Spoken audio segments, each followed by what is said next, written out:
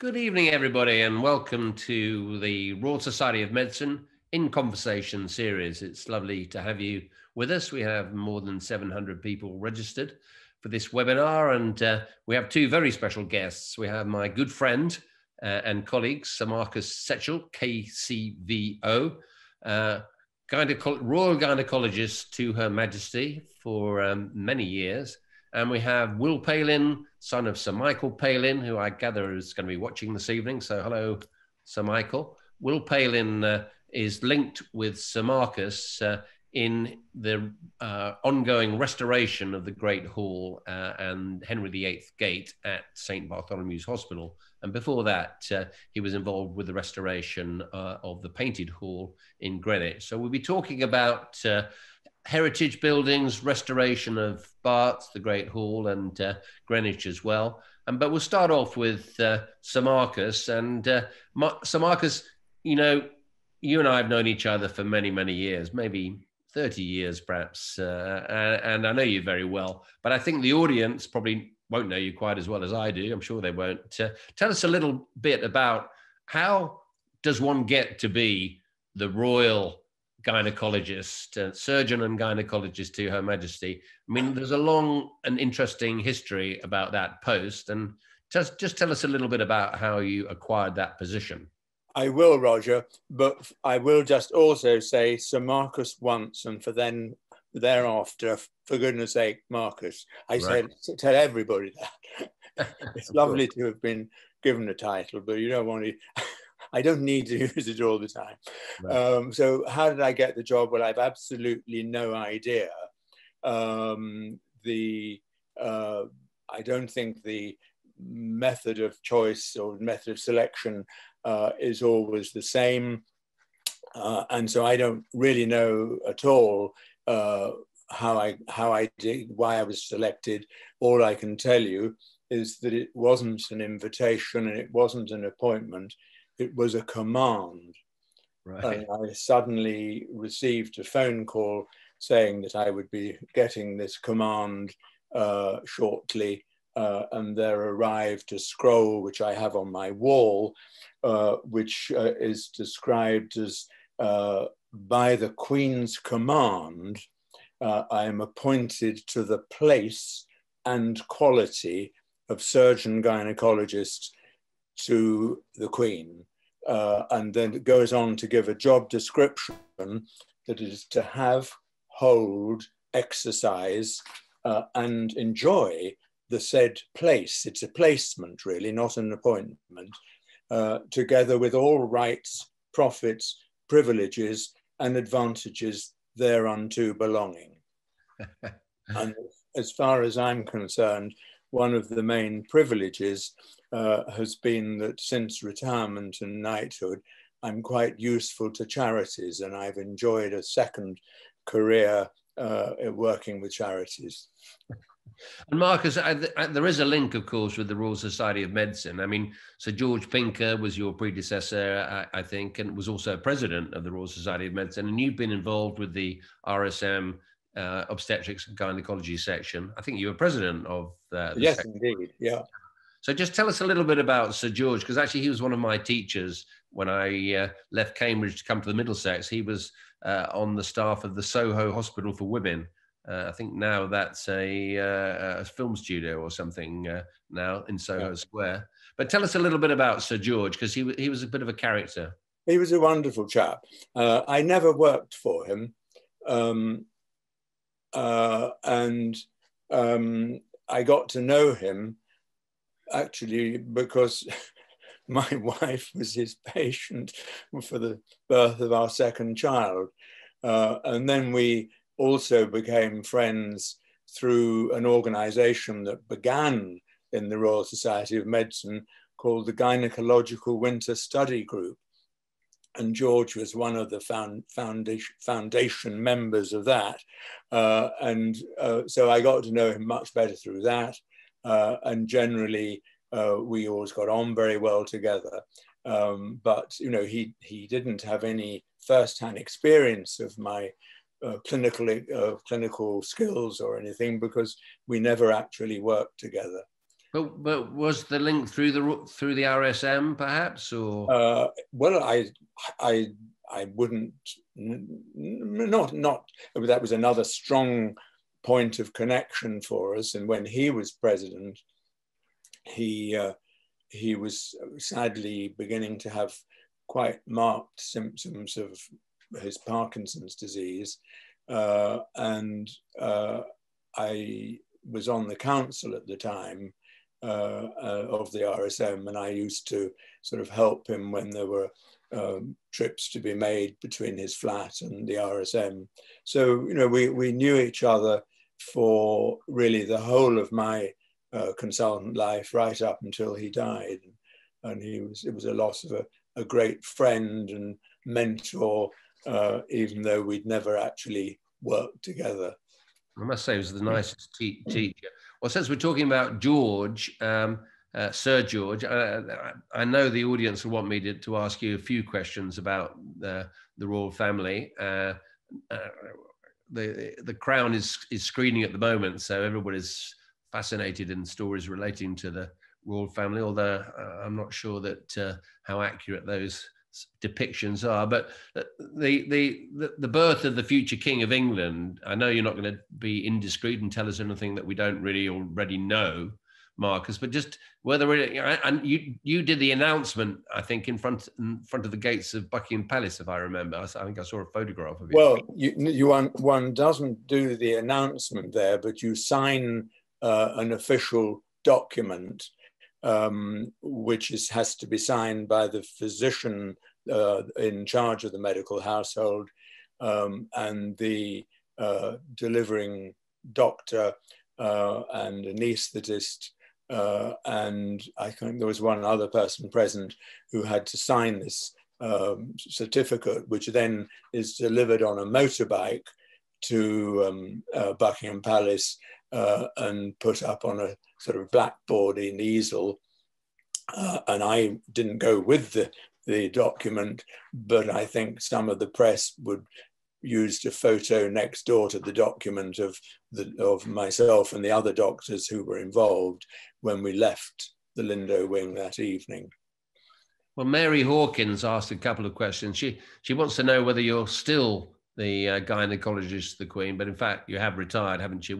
Tell us a little bit about handing over and so on. Well, I retired. The actual wordings of the appointment document says until Her Majesty's pleasure, but Her Majesty understood that it was not sensible to remain in a position like that beyond retirement age. And so by the time I was 70, she agreed to accept my retirement from the post. And I can't really tell you anything very much about the handover either, because other than the fact that about 5 years before I retired from that appointment, I was retiring from the NHS. And a very important part of the job is that you're responsible for the care in obstetrics and gynecology for all the staff of the royal family. Of course, some of them, if they lived far away, didn't choose to avail themselves of that. But the ones who didn't have health insurance and so on, of course, would come to your NHS hospital. And so when I was retiring from the NHS, I knew that it was going to be important to have somebody else on board who could look after the NHS patients. And it was also a time when the specialty of obstetrics and gynecology was splitting. And today, many obstetricians and gynecologists only do either obstetrics or gynecology.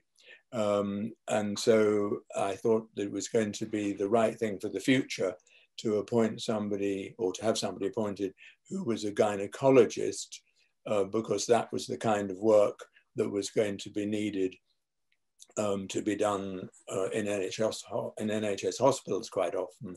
And so we saw the appointment of Alan Farthing as as a sort of surgeon-gynaecologist to the household, but not at that time to the royal family themselves.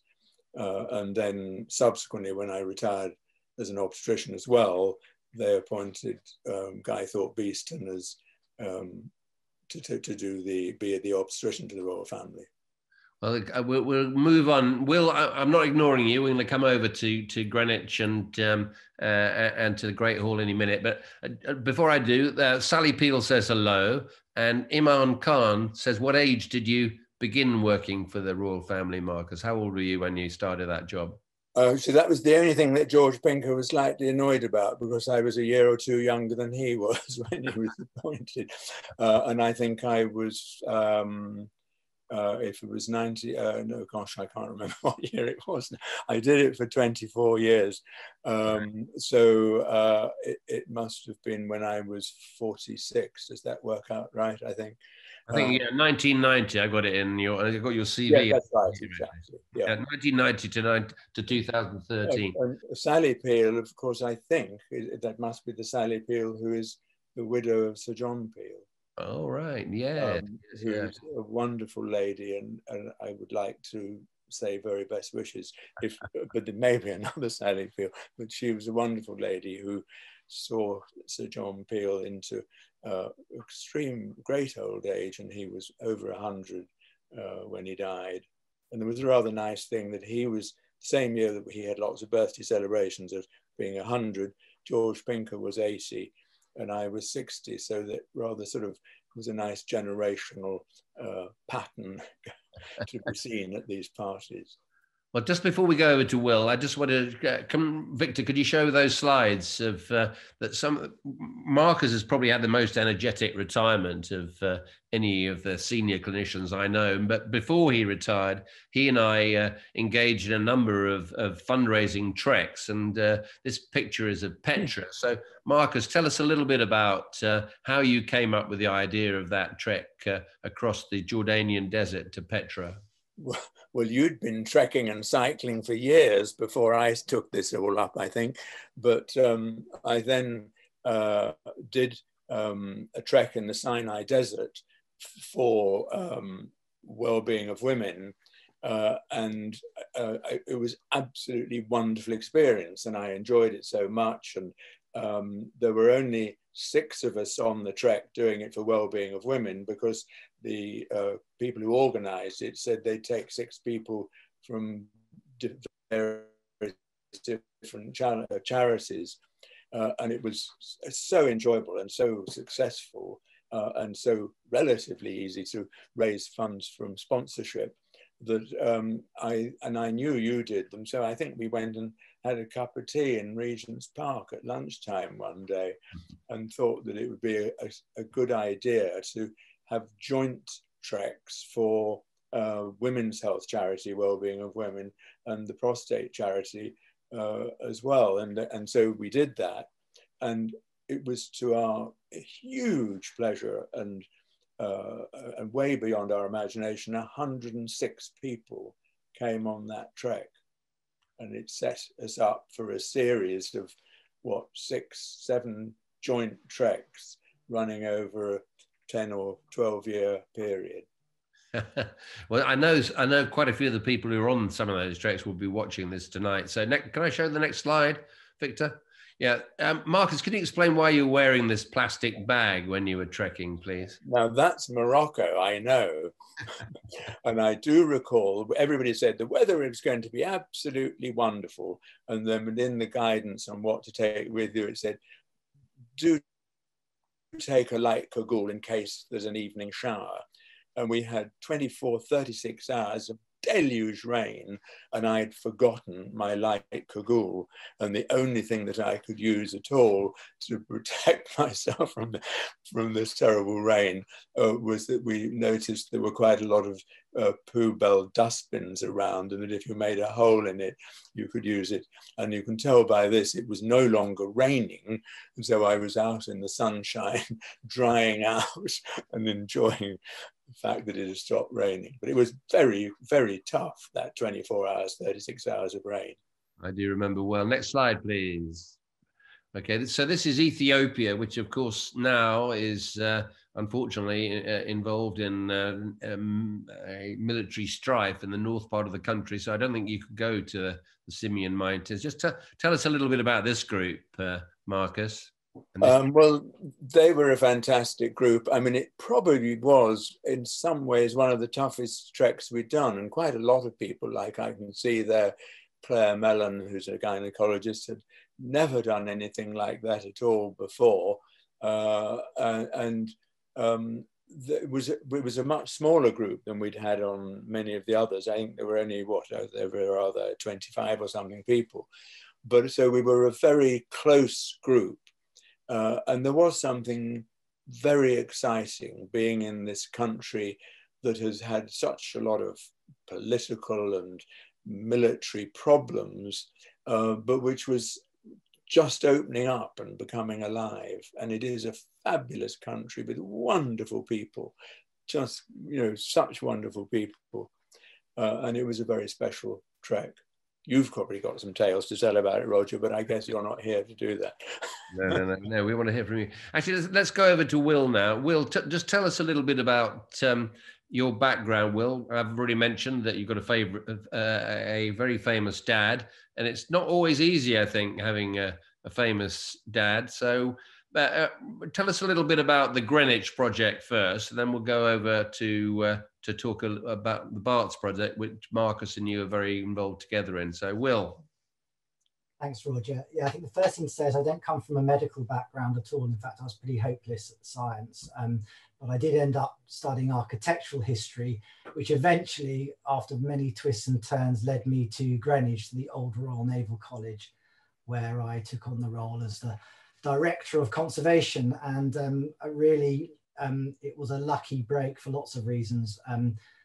One of which was that I was able to take on an amazing project, which was the conservation of the Great Painted Hall at Greenwich. And I think there's a video to introduce Greenwich to some of you who may not know the site very well, if it works.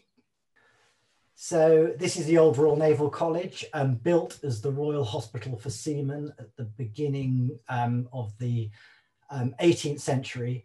It's a spectacular collection of Baroque buildings, and I always show this film because it gives some idea of the drama and the grandeur of the site. With its famous twin domes, the buildings were master planned by an architect we all know called Sir Christopher Wren, and completed over a period of 50 years by a succession of other architects. Wren very cleverly built the foundations early on, so no one could deviate from his plan too much. The dome on the right-hand side is on the Painted Hall itself, which is the sort of ceremonial heart of the site. It was built as a grand ceremonial dining room, designed mostly by another wonderful Baroque architect called Nicholas Hawksmoor. And the idea was that you would come to Greenwich, you would go to the Painted Hall, and you would be completely overwhelmed and amazed by what you see. And it was designed to convey this message that England was catching up with the rest of Europe culturally. We've got the architecture you can see, but the Painted Hall was decorated by another Englishman called Sir James Thornhill, who was the father-in-law of William Hogarth, who decorated the staircase at Barts in the North Wing.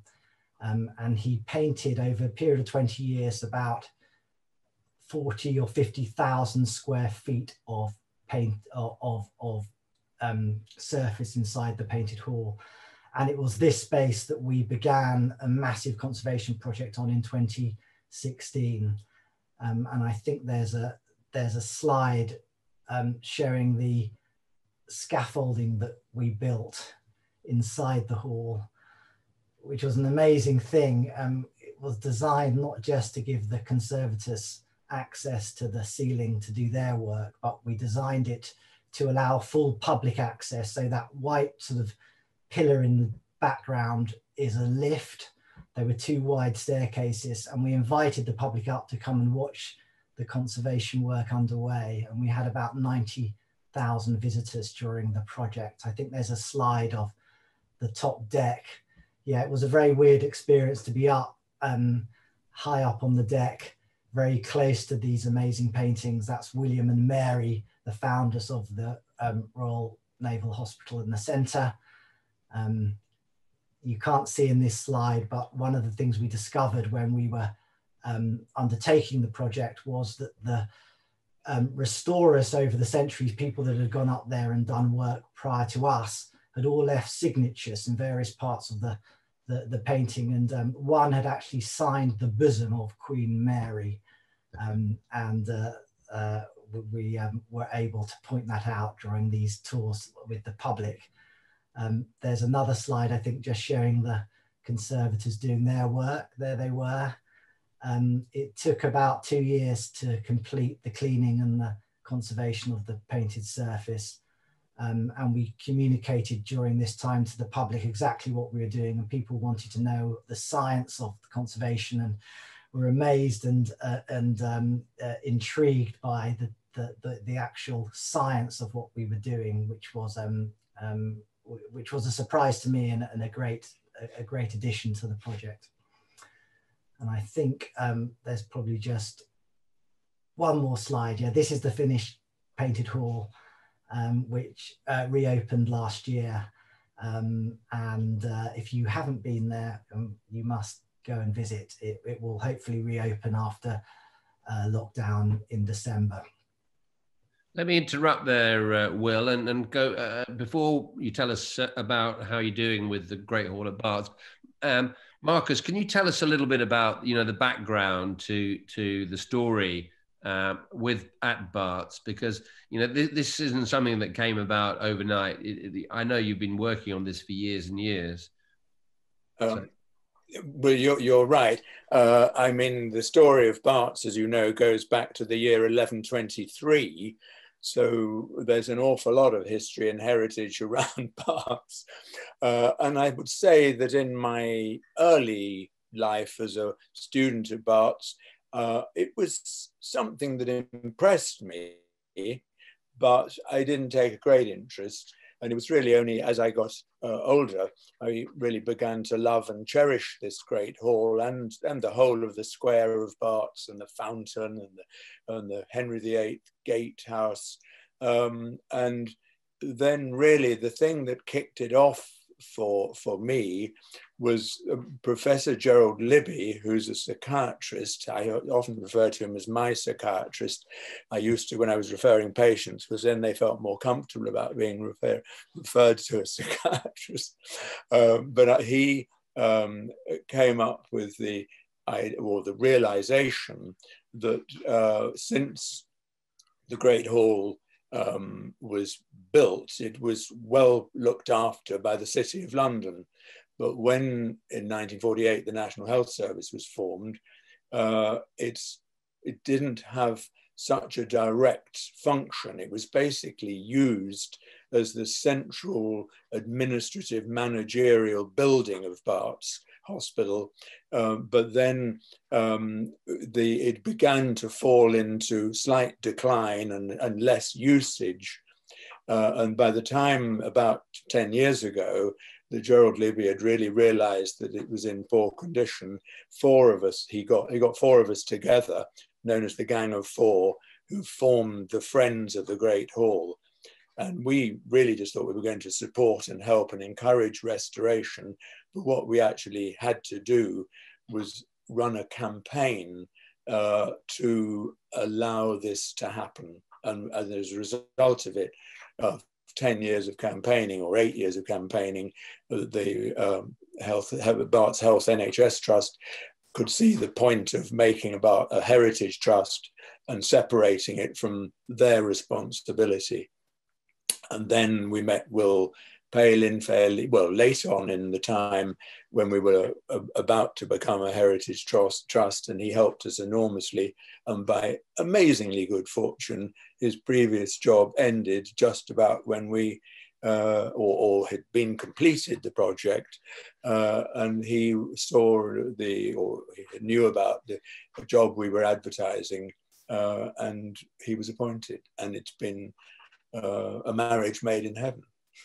So let's go back to Will. Will, tell us about the restoration. Then I think Marcus will get you back again to tell us about fundraising in general, and in the difficult post-COVID, the COVID era that we're in, the challenges associated with fundraising for all sorts of charities. But Will, let's go back to your slides again and tell us a little bit about how you see this project developing. Yeah, if we can have the next slide, Victor.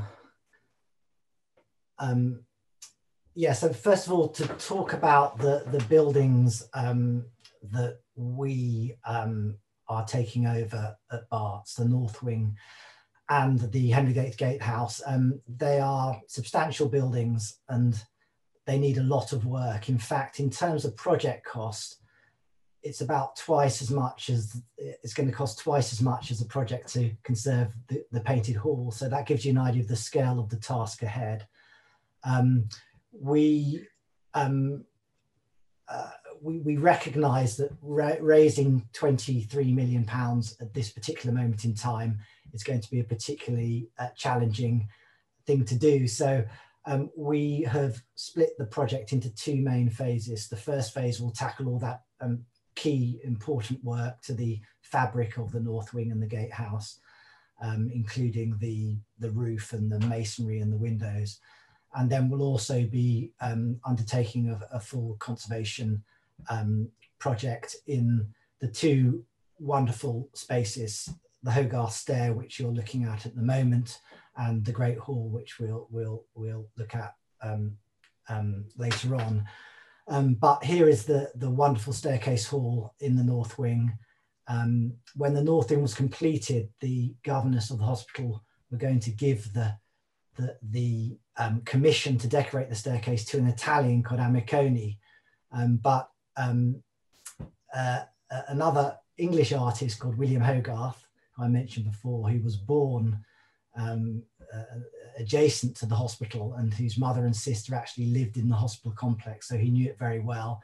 He was doing very well. He was becoming a celebrated figure, and he thought this was his opportunity to do a grand mural painting, and he barged his way to the front, got the commission, offered to do it for nothing, and produced these two amazing works, which were actually on canvas and attached to the walls, and the Pool of Bethesda, which is the one directly ahead, and the Good Samaritan, the painting on your left, if you're looking at these slides.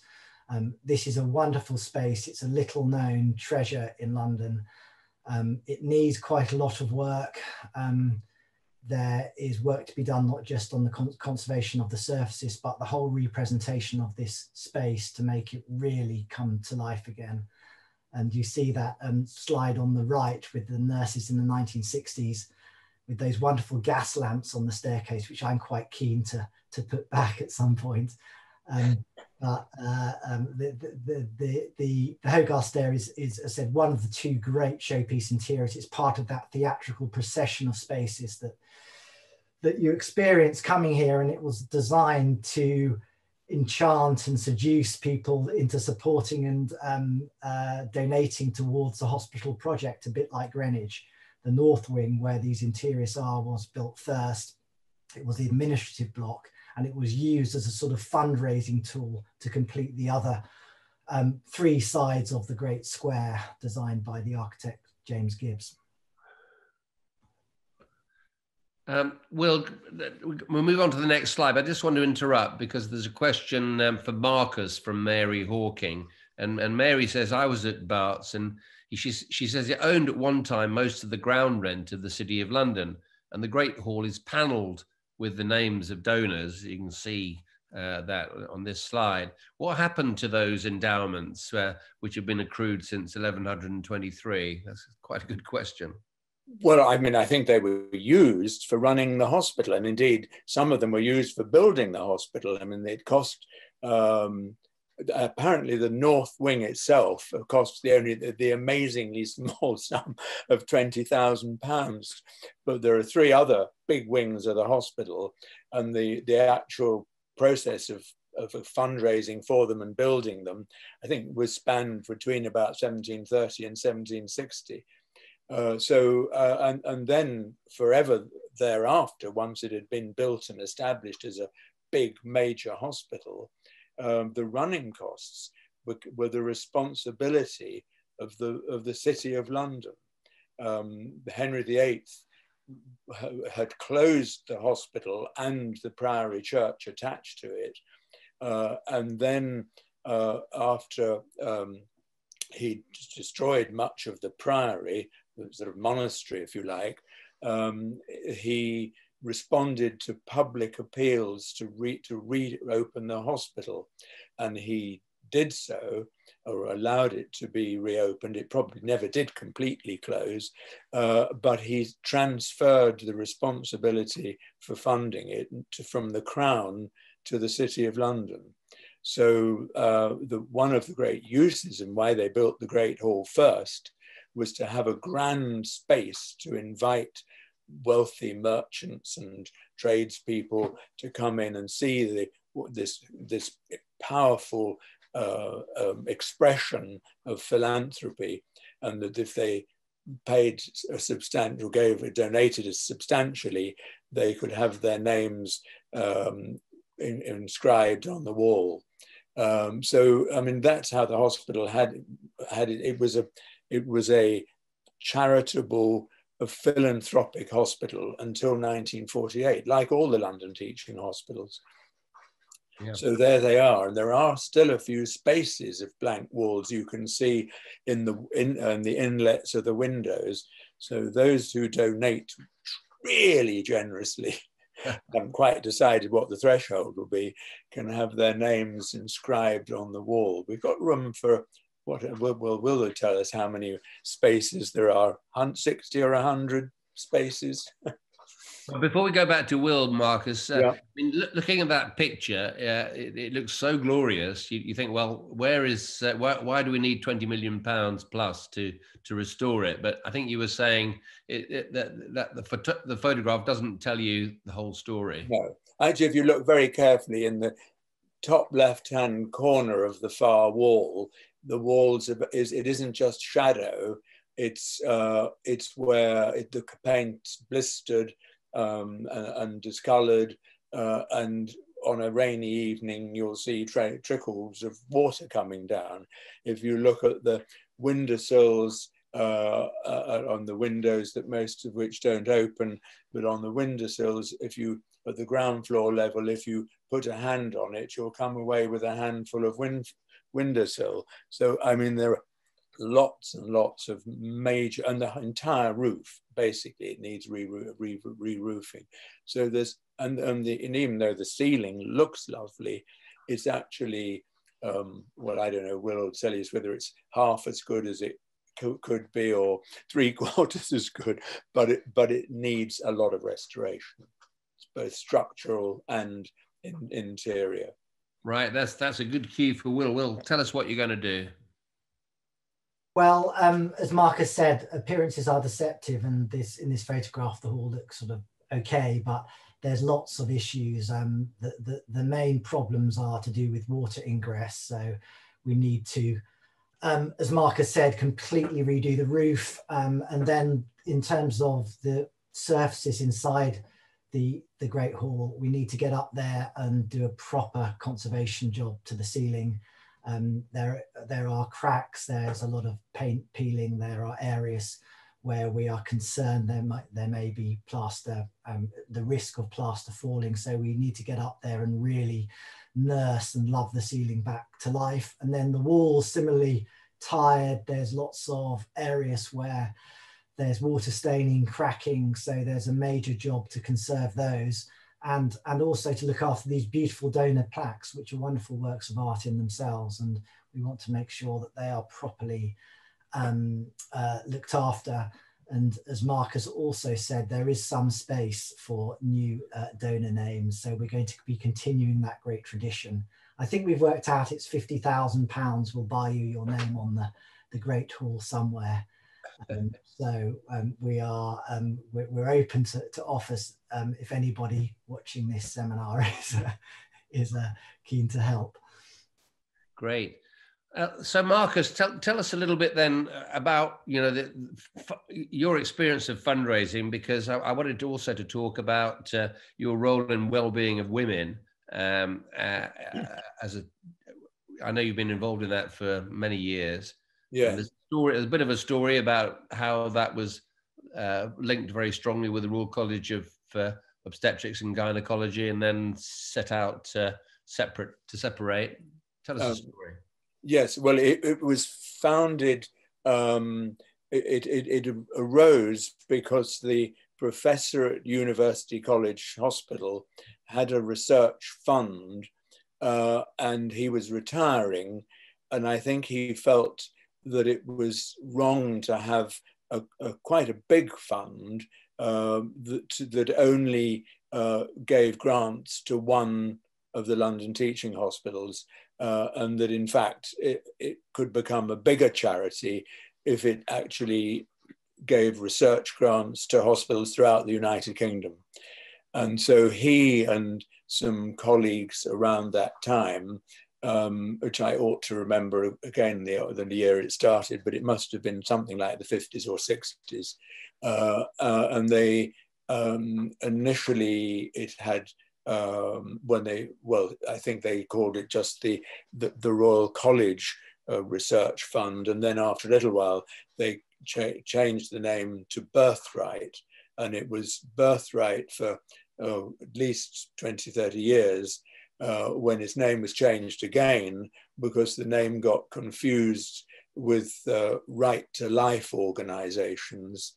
And so they changed it to Wellbeing of Women, and that's been the name for at least 30 years. And in fact, George Pinker was a great supporter of it. And when it first began, or for many years, it was heavily supported by obstetricians and gynecologists, and its offices were in the Royal College. But then about a decade ago, there was some disagreements with the Royal College, and so Wellbeing decided it was better to be sort of spatially removed and to operate more independently. But in fact, it's now highly likely that it's going to move back into the new Royal College, because the Royal College of Obstetrics and Gynaecology in Regent's Park realized that they are no longer in the future going to be able to afford to be housed in a beautiful building in Regent's Park that is just beyond reasonable running costs. So they have now moved just very, very recently, just around Christmas time last year, to to Southwark, to a much less prestigious locality, but all the young fellows and members and the staff think they'd much rather be in swinging Southwark than in Regent's Park. And so it looks very likely that Wellbeing will return, its offices will return there as well. But as you say, it's been a really, really tough year for all charities. I mean, and one only realizes what a huge number of charities there are in this country, and some organizations which perhaps not all of us appreciated with charities, like the Royal Society of Medicine, have had extreme difficulty in maintaining income during this year. Well, certainly the Royal Society of Medicine, you know, is looks like we're going to lose about £4 million this year, because we've had to close our building, so we can't rent out our lecture theatres, our hotel, our restaurant, and so on. So yeah, we are experiencing some difficulties, and we are grateful for help of any of our members, any of the viewers here. Just before we leave WOW, I think you've got a new chairman. You're president of WOW, but haven't you got a new chairman? Is that right? We have indeed. And we had the most wonderful chairman for something like 30 years, Sir Victor Blank, who just gave his life and soul and money to the charity. He runs an annual cricket match at his house, where there's a lovely flat lawn which is converted into a cricket pitch. Every year that makes $250,000 consistently. But anyway, he decided that he really needed to stand down, and we were very delighted that the outgoing president of the Royal College of Obstetrics and Gynaecology was approached and is accepted to be the chairman of Wellbeing, and that's Professor Dame Leslie Reagan, who's a really strong, charming, but determined professor of obstetrics and gynecology. And it's the first time we've had a chairman from the profession. And my role as honorary president is really more titular. I mean, I go to lots of its events and I help to fundraise, but I don't have any executive role, thank heavens. So, and similarly, I mean, I don't really have an executive role. I'm a trustee of Barts Heritage, and I'm a trustee of 2 or 3 other charities. So I do spend a lot of my time hearing how difficult it is for money to be raised. And yet, amazingly, there are still sources, and there are very helpful government grants, Heritage Lottery Fund. You know, it's not an entirely sort of sterile, dry period for charities. The British public responds, and so does business, and so do charitable foundations are still have some money to, but it's the fundraising from events that's been so hit hard. Because you can't do those events. Will, I think that the timing of this this webinar is opportune, because I think you have an announcement to make about a patron, a certain patron of Barts Heritage. Do you want to tell us a little bit about that? Yes, and this is thanks mainly to Marcus's wonderful efforts in the background. But we have a new patron, the Prince of Wales, which is wonderful news for us. He's taken on the patronage of Barts Heritage for the duration of our fundraising appeal. So that's going to be a tremendous boost to us and will be incredibly helpful during the fundraising campaign. And the other, it's a question to both of you really, because Barts was famously founded, the oldest hospital on its original site in Europe, I think, in 1123. And if my calculations are right, that'll be exactly 900 years ago in 3 years from now. So the 900th anniversary of St Bartholomew's Hospital has got to be something that you can tie your fundraising endeavours to. Is that right? Absolutely. I mean, I think, Will, you should talk about some of the really important events that are being planned for 2023, but also we've got a lot of plans for fundraising in the 2 or 3 years leading up to that. Yes. Tell us about those, Will. Well, I mean, there's very few institutions that reach 900 in age, and we are going to make the most of it. And I think it's really important to make the point that we're just one component of the Barts family. So there's past, present and future, I suppose. There's us, there's the working hospital, there's the hospital charity as well. And we're all intending to, as I said, make the most of that 900th anniversary opportunity and raise money for a range of projects across the hospital, culminating in, you know, wonderful party at Barts in the Great Hall, a service in St Bartholomew's the Great, Evensong and St Paul's. The City of London are going to be looking after us very well. So there'll be all sorts of things to mark the culmination of the fundraising appeal, and lots of other things en route over the next couple of years to look forward to.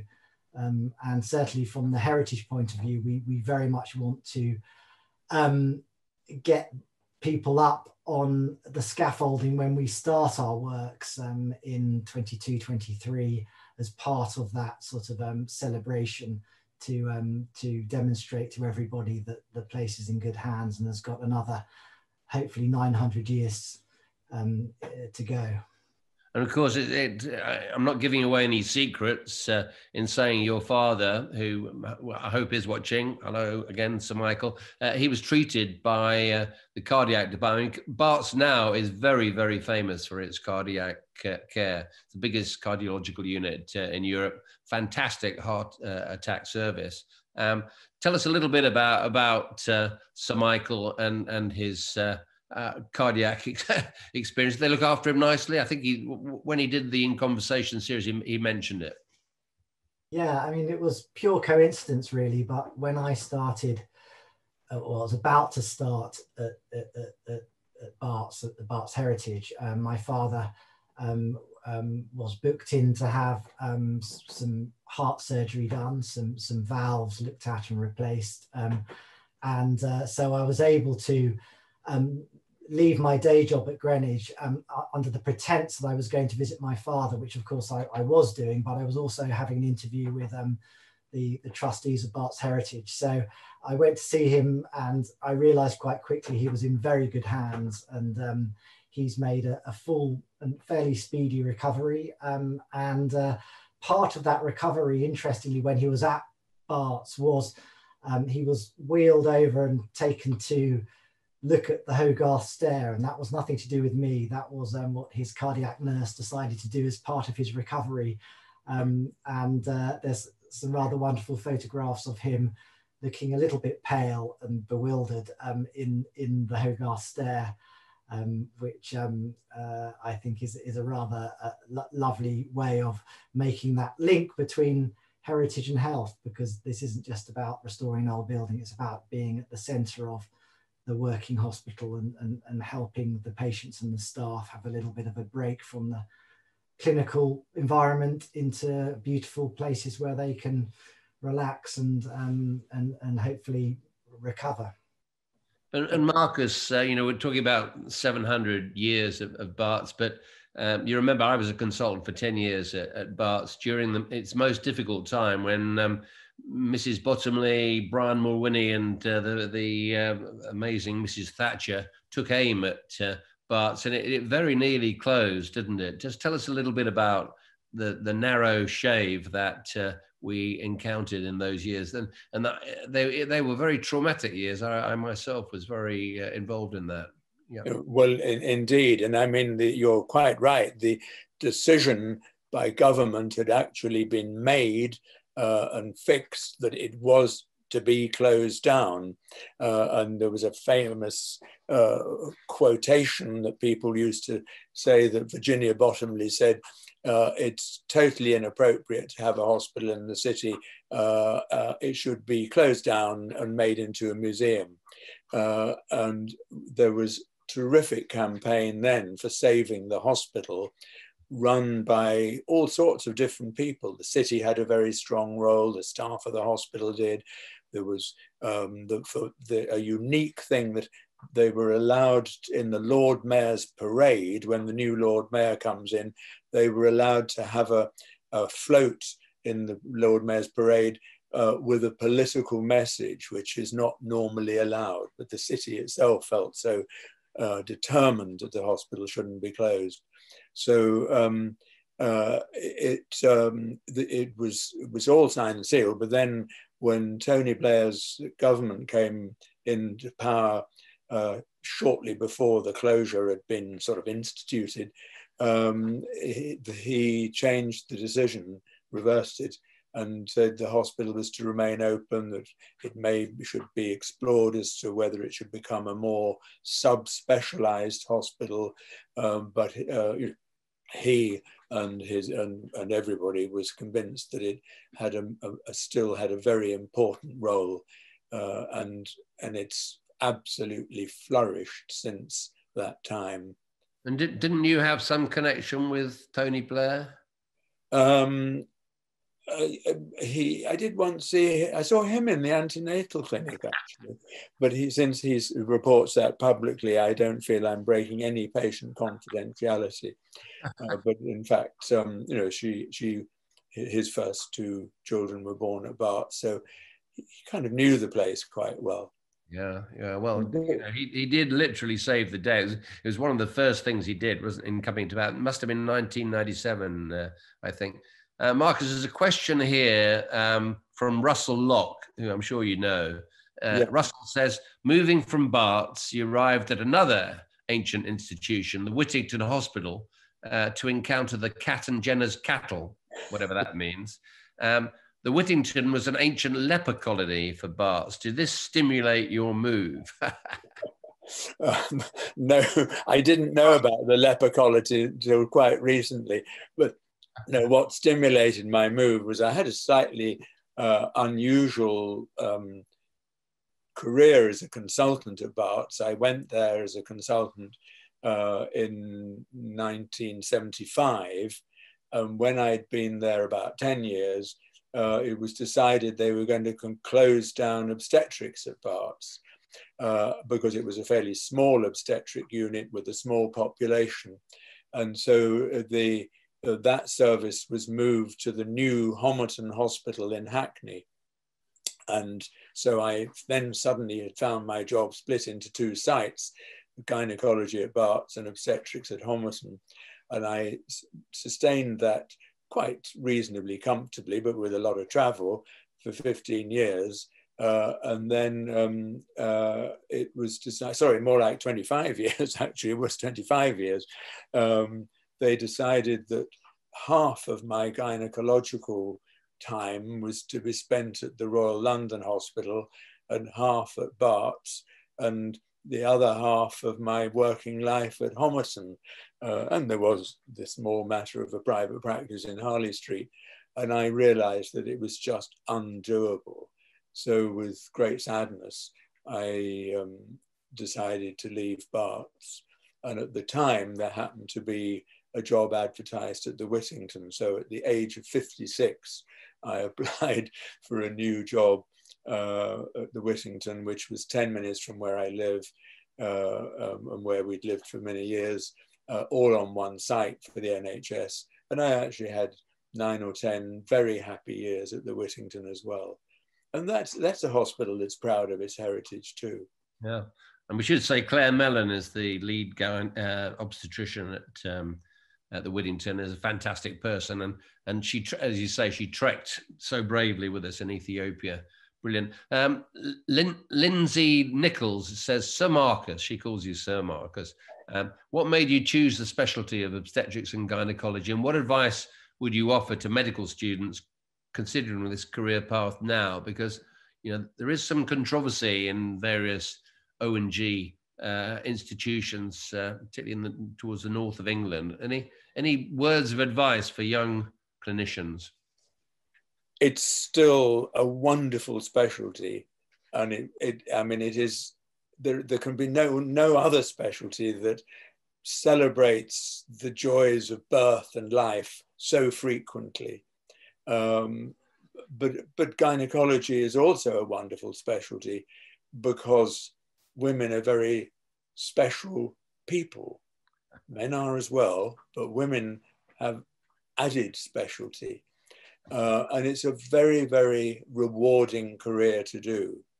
I mean, I would say it is quite tough because inevitably it's a 24-hour service. So you can't escape from quite a lot of night work. But I enjoyed every single year of it right up from the first time I was appointed a consultant. Well, from when I was a medical student, I enjoyed it. And I think that's when I first got interested. And then I enjoyed the early jobs. I traveled quite a lot in those early jobs. I worked in Jamaica, in the University Hospital in Kingston. I worked in Oxford. I worked in Southampton, Torquay. So I saw a lot of the country in a lot of different hospitals, and really feel very fortunate to have had this career. I think it has added toughness now because there's a terrific fear of litigation, because litigations following the trends of the United States become much more common.